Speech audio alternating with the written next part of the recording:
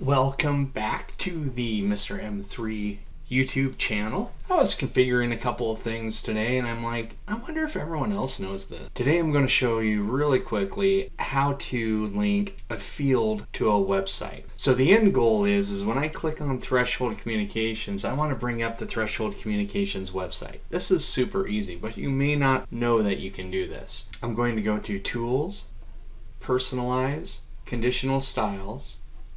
Going to add a new one.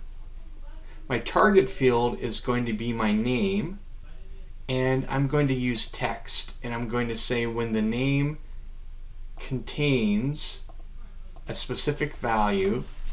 In this case, I'm just going to say threshold. Maybe you want to use the whole description. You can also do this on a customer number. You can do this anywhere. I'm just using the name for this example. Now here I'm going to click on Hyperlinks, make the field a hyperlink, and I'm going to drop the URL right here.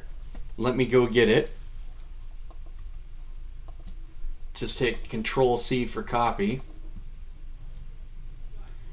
Then I'm going to open it in a new browser. That way I don't lose my place.